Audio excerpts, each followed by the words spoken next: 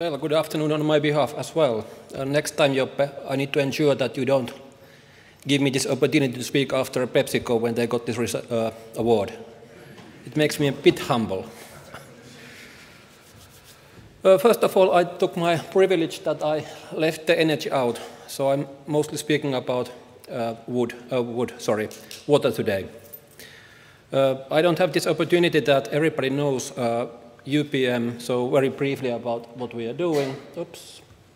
So once again, compared to PepsiCo, relatively small company, not too many countries and so on. At this moment, 17 countries where we are producing our products.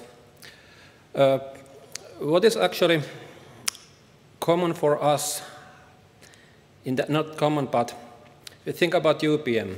So it's quite old company. You can see the logo on the upper right-hand side corner. It was drawn actually in late 18th century.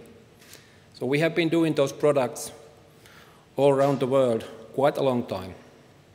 That's actually traditional for UPM, so paper, it was created, invented almost 2,000 years ago.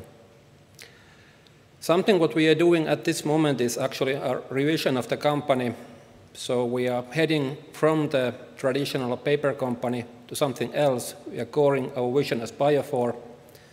Some examples over there, for example, biofuels. So we are coming out quite soon with wood-based biofuels, biodiesel, investment ongoing in Finland.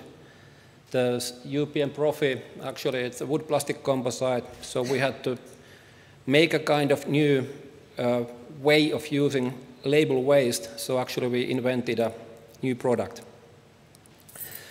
This Biofor is not only about making new products and so on, but it's also this. So also we are using this more with less.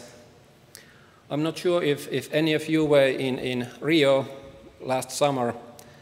Actually, I wasn't there, but we just made a small calculation. So Economist, quite a famous magazine, they have been actually doing that for our paper for the last 20 years. So 90% less production waste since 1992. The same for fossil carbon emissions.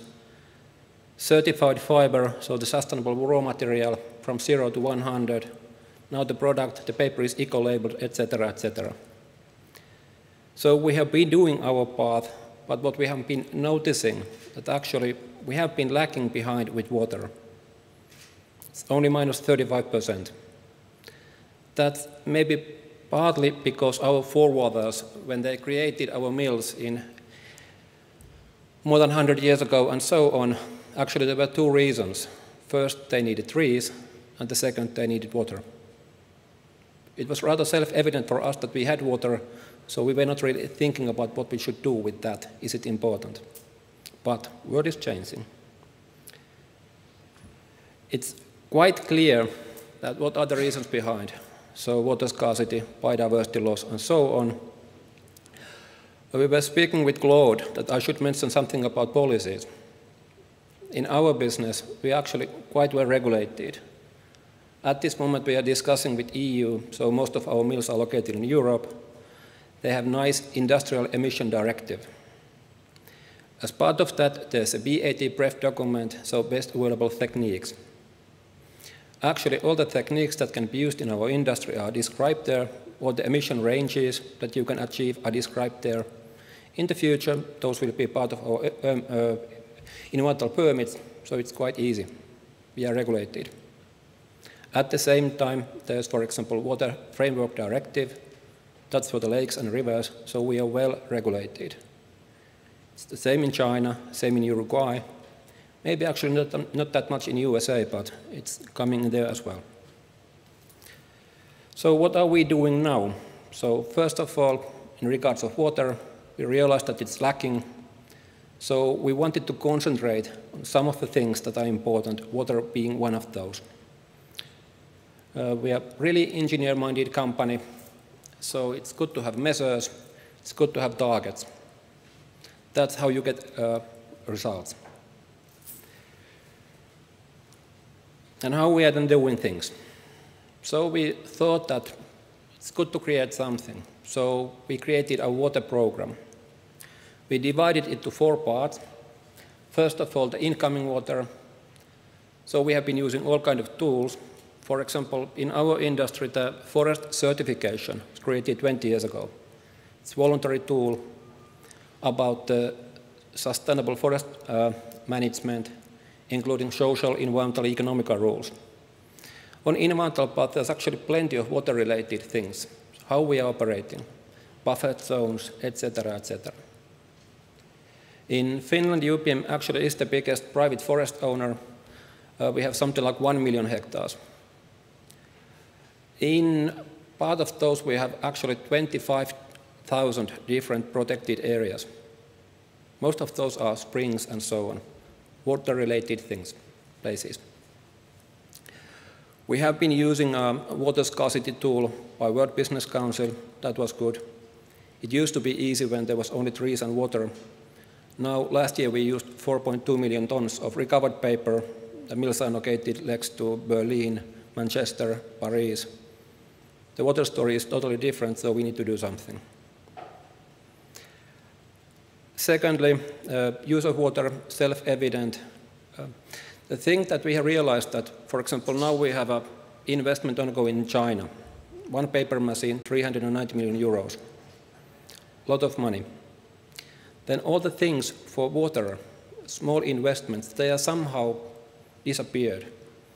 When my colleagues at the head office, they are thinking, okay, 200,000 euros for that.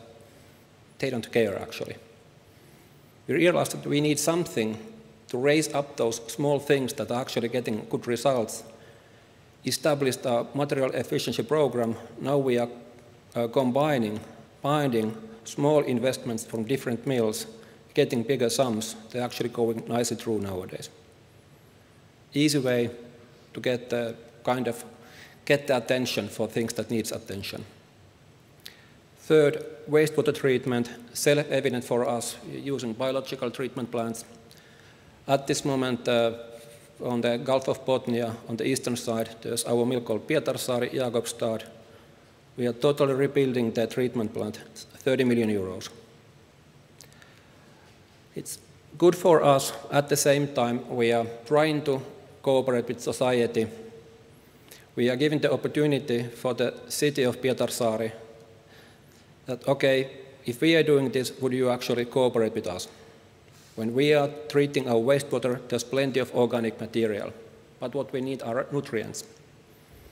And there are plenty of people who are producing nutrients, so if we combine that, actually it's win-win. The thing we did 10 years ago at UPM Rauma, also in Finland, it was really a win-win thing when we are cooperating with the society. Last and least, or not least, maybe I should say as a hydrobiologist, we have been doing all kinds of studies about the water reserves and so on. Actually, tomorrow, not on Thursday, I will get the dream of 10 years when I started in this position. Now we have done a study on all UPM locations, that what actually are the impacts. Now we can start to do things when we know what's happening in there. Very briefly, some practical examples. So yes, we are checking the water availability. Different compared to PepsiCo. So actually we are just using the natural water cycle. So we are not adding any water, we are not irrigating at all. We are just taking care that the natural water cycle continues to be there as it has been for years and years and years. This is self-evident.